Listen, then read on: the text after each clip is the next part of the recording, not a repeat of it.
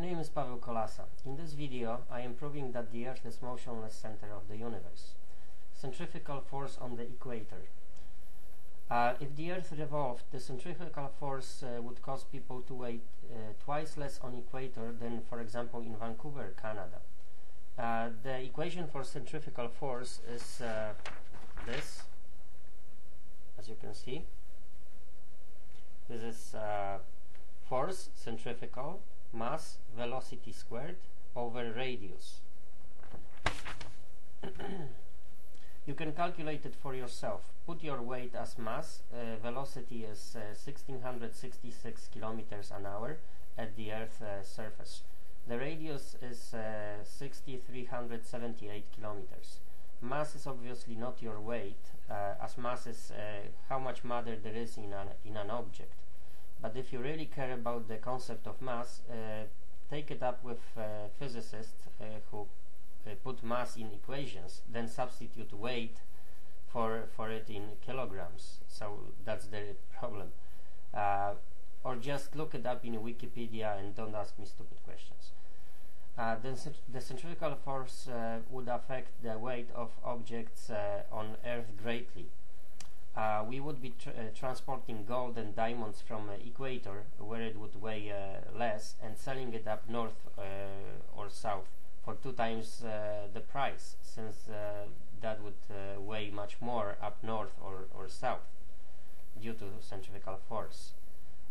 Another issue, satellites. The satellites have no engine, yet once brought up to the orbit, they start going around the Earth on their own, because the space around the Earth is revolving around it, otherwise they would just drop. Even a can of Coca-Cola will become the satellite of the Earth if it was placed on the orbit.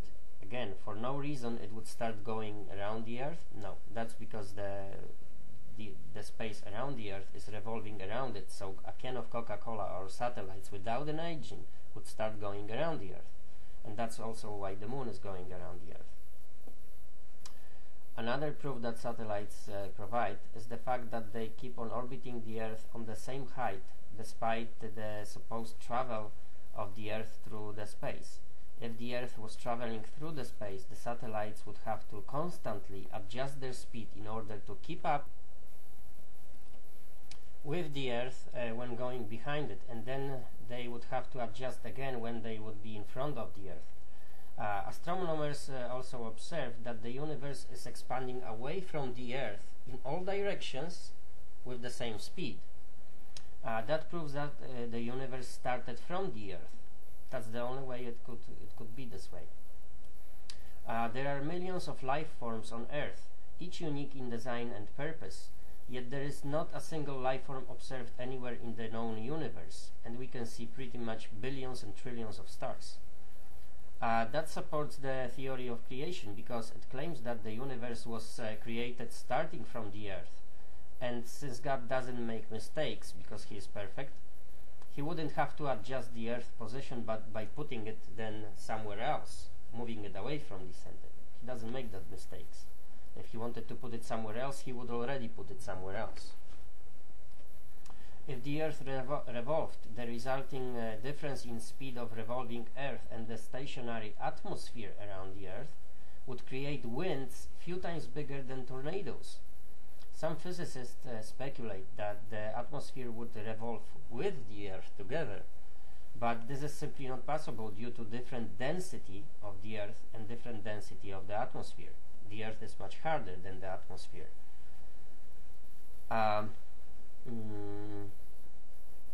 The Earth is 100 times denser, therefore diluted atmosphere would never speed up to keep up with the Earth to go through the space. It's the same principle like smoking a cigarette and walking away from its smell. Once you smoke cigarette and you don't like the smell, you can just walk away. The cigarette gas, the smell, is less denser than you, and viscosity of it is not big, therefore the smell won't chase you. To put it in layman's words, you can pee in the lake and walk away from it, because the pee is of lesser density and viscosity than you. and it simply won't stick to you. The atmosphere doesn't stick to the Earth either. It's just loosely held by the gravity. If the Earth was really traveling through the universe at those supposed enormous speeds, the atmosphere would be left behind almost instantly.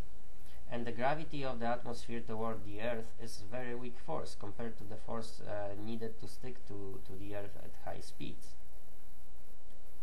The universe is a system without borders or any system of reference.